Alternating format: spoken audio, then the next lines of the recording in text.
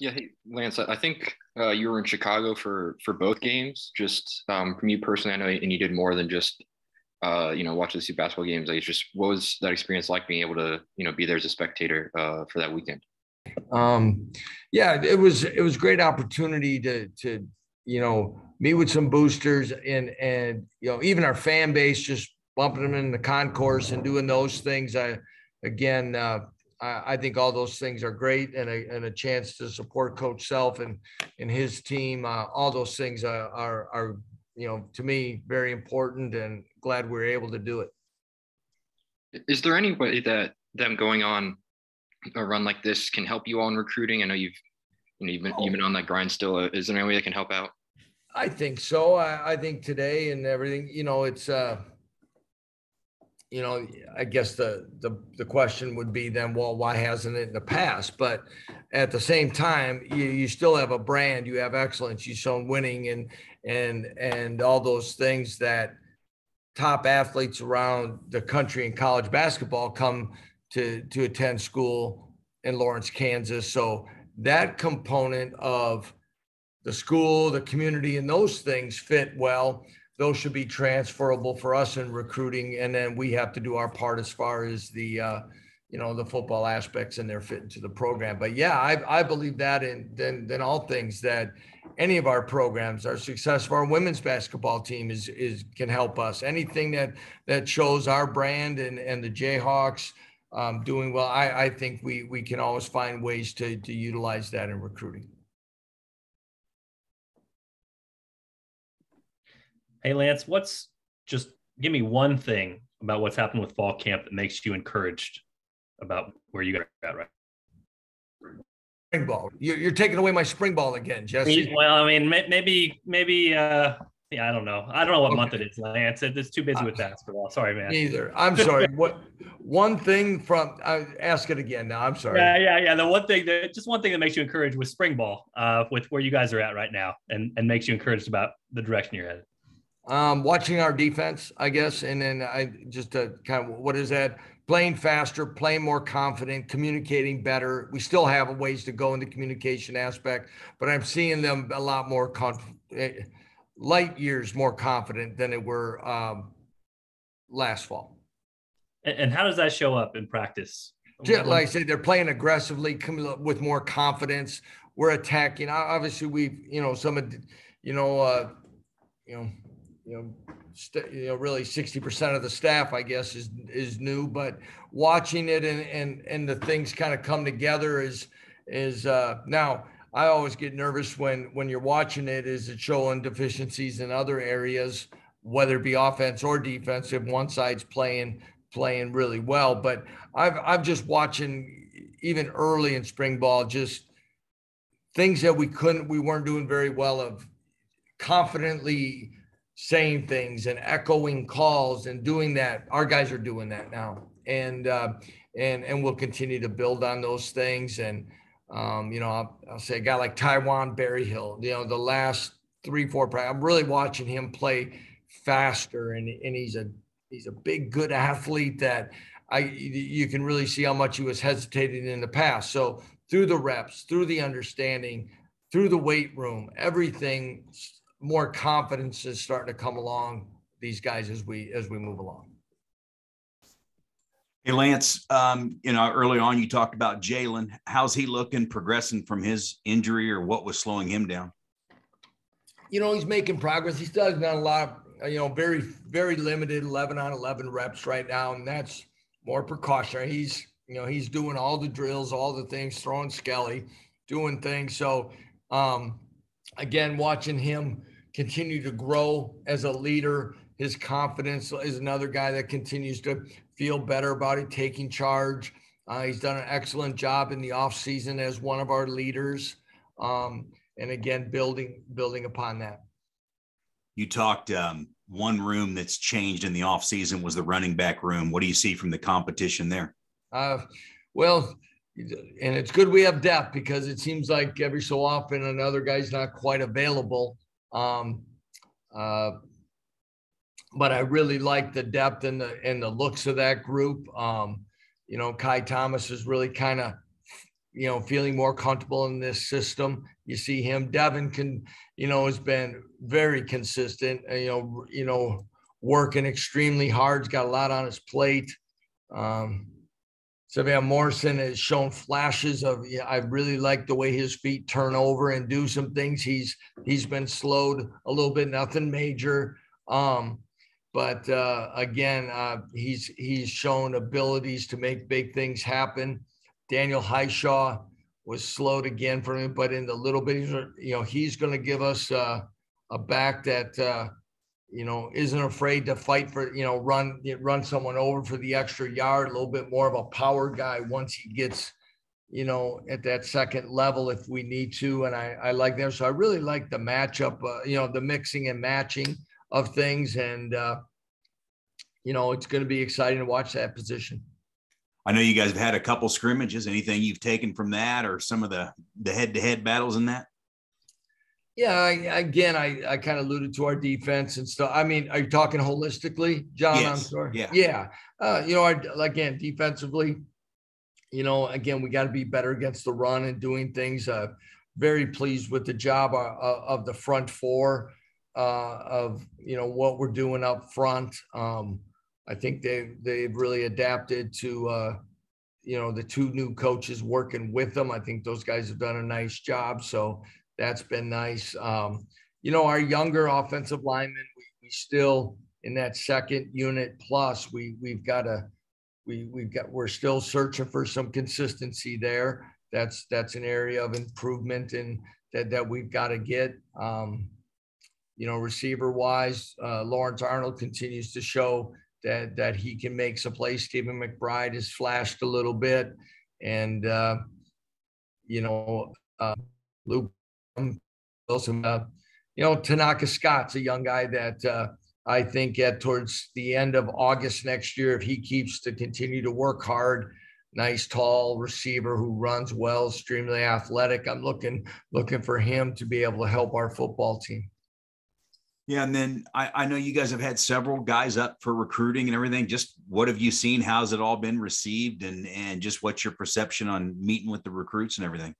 Yeah, it's early for some, they're just getting out to some of these spring practices, but I think we've been able really appreciate, those young men that have come and the people in their program or in their corner for them to come take a look at us. I don't know what it's been like in the past, but our numbers have been very solid. We continue to, have multiple visitors, not just on a junior day, so to speak, but other days. And I think people have taken notice that, things are changing here and there's some good things to come check out. And obviously we know we got to continue to work hard at recruiting and especially here locally, as these guys can come multiple times. And we've been able to do different things that they've seen holistically, not just our program, but our university. Hey, Lance, I wanted to build off, maybe it might be a little different than Jesse's question, but kind of at this point in spring practice, has anything surprised you with what you've seen from your guys so far? Surprised me. No, if it's been, I guess, pleasantly surprised is watching guys that are growing and maturing in many ways of what we're asking them to do. As I throw out a couple names, would be Romello Dotson at corner, really trying to do a lot of things and taking a step out of maybe, things that he wasn't always comfortable and being vocal. OJ Burrows is another one, is put on about 10 pounds. We've had some guys that are a little bit lighter in the back half of the secondary, and we got to get some things there. And they've really embraced what Sleeve has done in the weight room, and they're getting better all the time. I like that. I think holistically we'll have some better depth at that linebacker position that we were hoping for with some of the additions and then the growth of the guys that were there. And not only helping us defensively for 4 quarters, but that'll help us in special teams as well. And you mentioned defense to Jesse's question earlier. How have you seen some of those new transfers kind of integrate themselves in the defense, whether it be, Lonnie Phelps, Gilliard, any one of those guys? Yeah, Lonnie's done a really good job. He's got, um, he continues to work hard to learn things, but he has shown the things that we anticipated him having.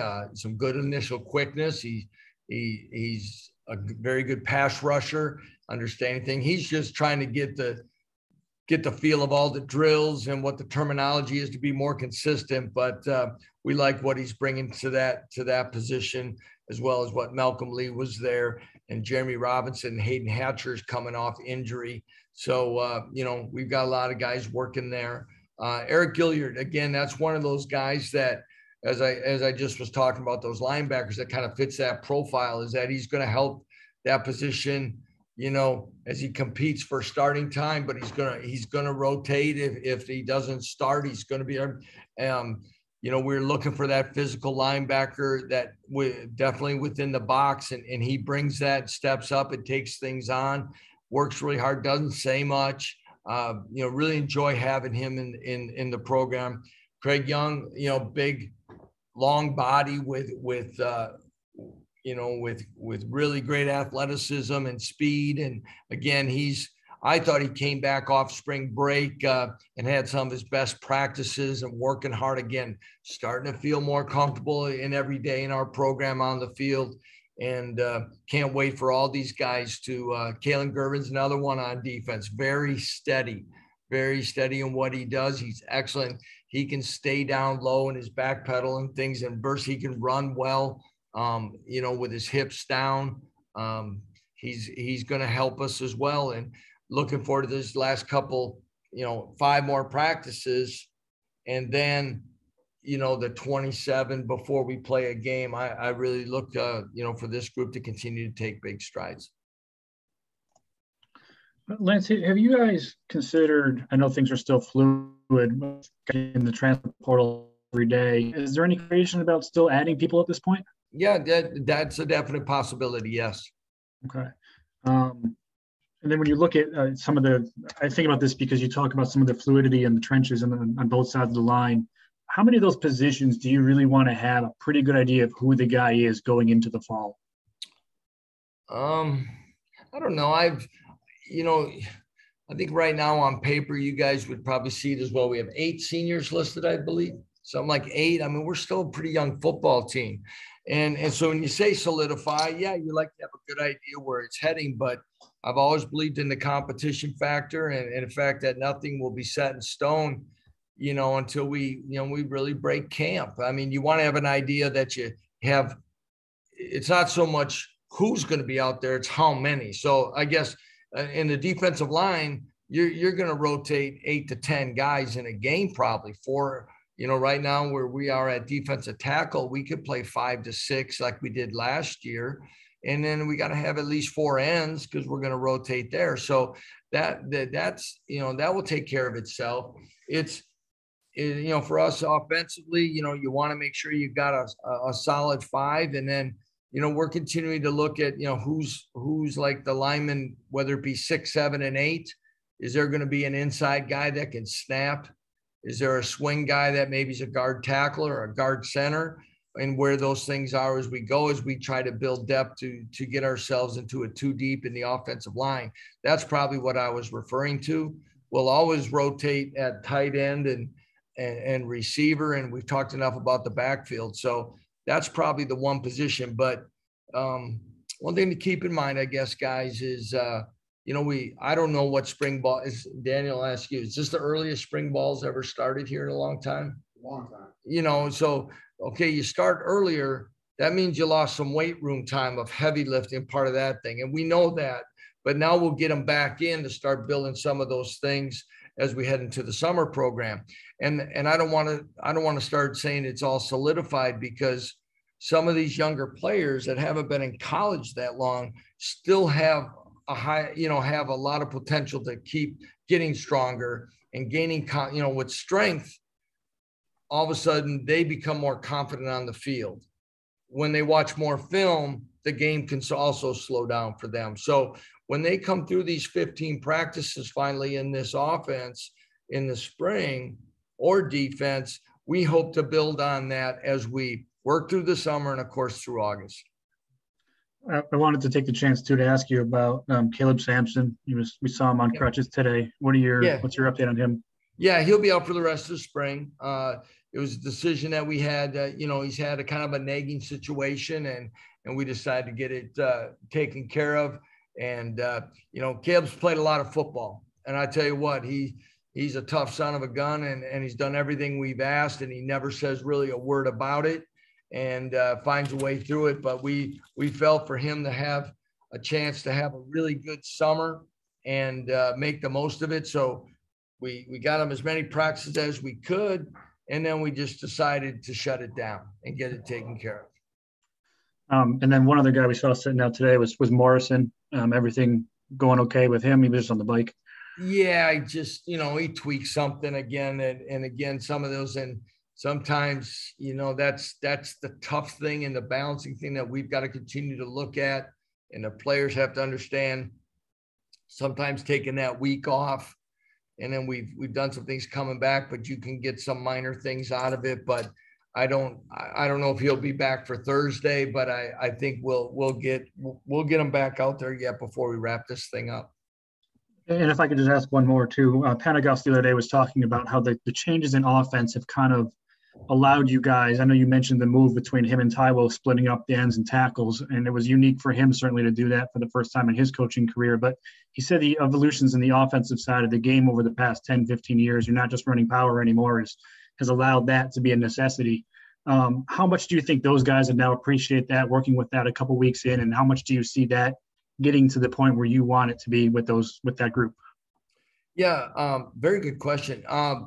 The one thing part of the coach party to think about that is how the game's evolved, right? You see defensive ends standing up at times and they're playing the RPOs and things like that. Well, that's a lot different than putting your hand in the ground and doing other things. So how are you going to drill that yet while you got all these D tackles here doing other things? So it allows us to do some other things that way. And I think that's what Jim is alluding to. The other part is a lot of times in practice or in meeting time, I should say, is that, you only have so much time given in our position meetings. Well, if you're watching only 2 guys and the coach is talking about it versus 4 guys, you're only going to get probably half as many plays watched.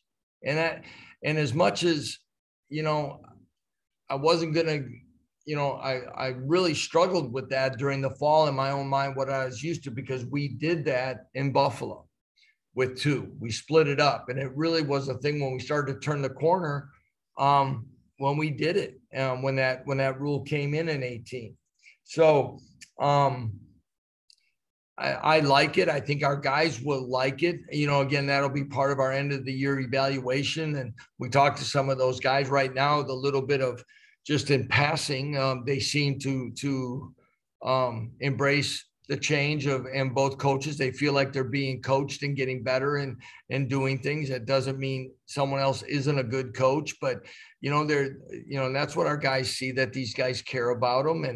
And as long as progression's made and you can get more things done with those smaller groups, I hope to continue to see that, but that whole defensive line as a whole get better. Hey, Lance, I wanted to ask about special teams. How do they look? Punting, kicking, and I know you got to have some depth to do it. Yeah, I like the depth of our specialists and things. We had hope today. I don't know. It's warm in the office. I don't know how warm it got outside, but we had some faculty members and some boosters at practice, so I wasn't quite ready to send everybody outside today. I probably should have. But we just haven't been outside to really say, oh, wow, and we've always kind of taken more of a special teams approach of, we're going to get it all implemented, do a lot of drill work. There's only, in some of the teams, there's only so much you can really do. It's much like a lot of ways of practicing these days, John, is you're not going to sit there and cause a bunch of collisions, so it's a lot of fundamentals and understanding and teaching that way. But, I think our guys have embraced it. The way we're breaking up and having a different lead coach, I think is again, something that we have done in the past and didn't do last year. I thought we did a very solid job in special teams last year, but I think especially being a morning practice team, I think it's good sometimes to hear different voices to start the day as well. And I like where that'll take us to. Lance, you mentioned how many spring practices were left, I guess, until the spring game. Like, do you have a main goal you want to accomplish with that spring game? Is it more interacting with the community, having that chance to build that relationship further? Is it on the field? Like, where is that with you? Yeah, you got to try to do a lot of them. You're trying to do both, honestly. I mean, we want to try to make it a good day to come out and see our guys and know that. But you talk to a lot of coaches these days. You need every practice, like we need every practice right now, as we said, for our first spring ball. So it'll be a combination practice, scrimmage type setting with game-like situations, of course, but we still got to continue to do that. So there has to be a day of development. We've toyed around with things in the past where, we actually practiced another day after the spring game to kind of clean some things up and really go back to the teaching mode. We're not quite there yet this year on this, but I think, we have to take advantage of the day. Now, one way to challenge our guys with this is, okay, now there's fans, there's distractions, there's other things with focus. Okay. It's not going to be a huge crowd, but it'll be a crowd. So how do you perform in front of people? Where's your focus? How do you go about your way? So all those things are things that we continue to work with our guys, and we'll talk about it as we approach April 9th.